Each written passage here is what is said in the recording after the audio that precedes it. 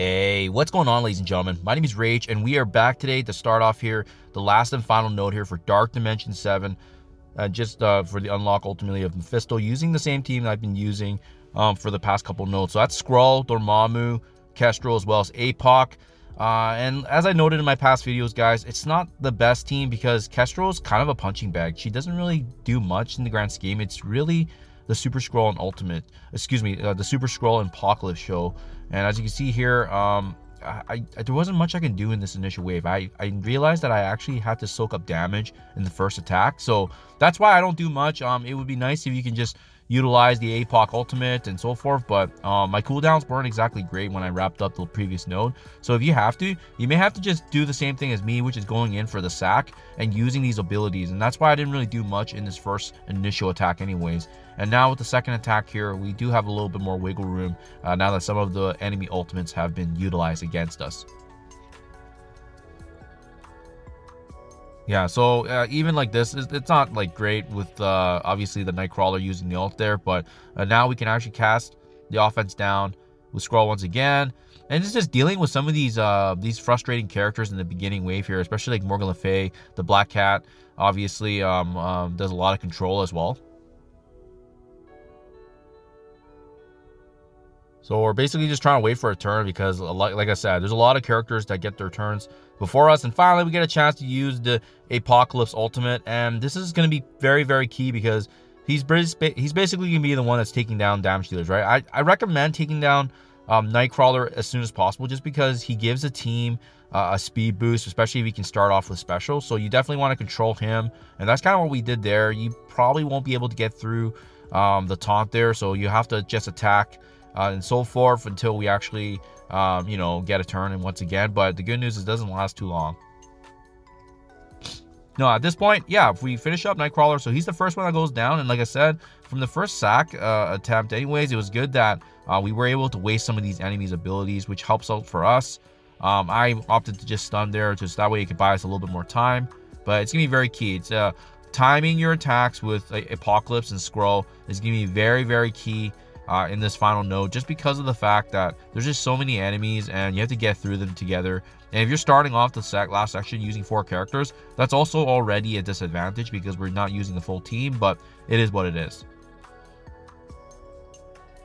So this is nice. Now I think we've gotten it to a pretty reasonable point in terms of just allocating damage accordingly. We got some good debuffs there, but there's still some big heavy hitters like Morgan Le Fay that we have to worry about. And that Kang is also an issue too if he can get his cooldowns back up to do damage to us, right? So definitely be mindful of him, but it's nice that they're all grouped together like that, so Skrull can turn me a rewind. We got Dormammu ultimate. This is basically the only thing he can do for us. And then, like I said earlier, Kestrel is really just a punching bag. She doesn't really do much in these nodes, unfortunately, but you know, the good news is at least you know, she did have some value in raids with Pegasus until obviously now the Orcus team took over. But it is what it is. In the future, hopefully, maybe there's going to be another rework for her. I don't think she's ever going to lose value in the game because of that love and being an original strike character. But there we go. That cleaned out a lot of the waves. So that only leaves us with these big 3 now, right? Kang, Morgan Le Fay, Black Cat. This is ideally where you want to be because thankfully there isn't more waves of enemies spawning. You know, so we can actually clean these characters up.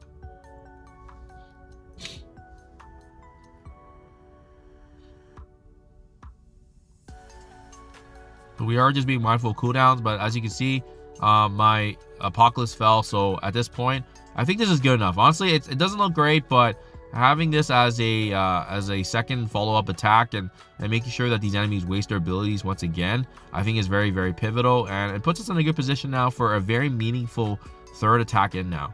So yeah, guys, you can see this is just like a slow grind almost, right? And that it is what it is. Like that's kind of the reality with this last node when you're only utilizing 4 out of 5 possible characters, right?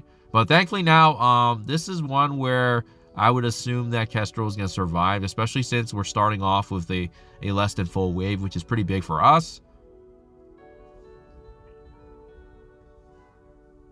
So now you're basically just left with Black Cat as the very last member here, and she's pretty easy enough to clean up, but just make sure you watch out for her abilities, just because she can still cast a lot of bleed. So you definitely don't want to drop your guard. If it looks like she's gonna unleash attack or finish off one of your allies, I would focus on actually maybe shutting her down or controlling her. But in the meantime, our HP was pretty healthy. We're getting our cooldowns back.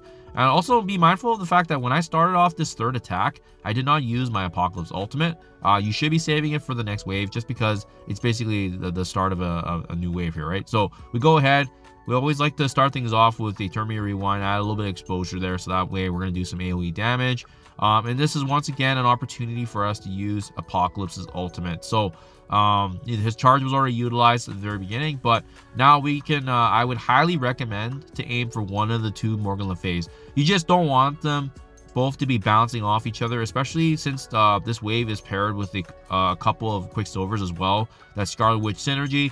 So I mean, it's definitely very, very dangerous. As you can see, that's how quick it is. Both our Dormammu and Kestro fell just like that, and now we're basically left with the pieces here. Both APOC and Skrull needing to kind of really pick up the slack here. But yeah, once again, guys, at least the good news is that one Morgan Le Fay was taken care of. So we've cleaned up 9 out of the 29 possible enemies in this node so far. Looking pretty good, but like I said, I would say I would put this with the global section. I would say the two hardest sections in the in Dark Dimension 7 anyways has been global, and as well as obviously this last and final node here for Mythic, which makes sense because, you know, obviously the unlock of Mephisto. So there you guys have it. The first part of my video. I don't want to make it too long, but I'm going to be following this up with a video pretty soon here just to wrap up the rest of the attacks here and ultimately unlock a Mephisto for my channel, guys. So hopefully this is helpful. You can see the 3 attacks there, and again, that sack I feel like was very, very much needed just to take in that damage, and it helped us kind of build up for some follow-up attacks that were very meaningful. Thank you for your time as always, and I'll catch you guys in the next one.